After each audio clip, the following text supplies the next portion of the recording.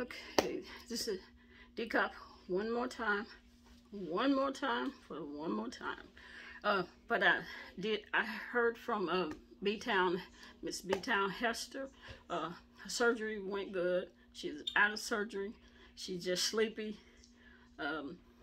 So she's going to go to sleep, sleep the medication off, get rested up, and I'll be talking to her either later on tonight or tomorrow whenever she feel like talking.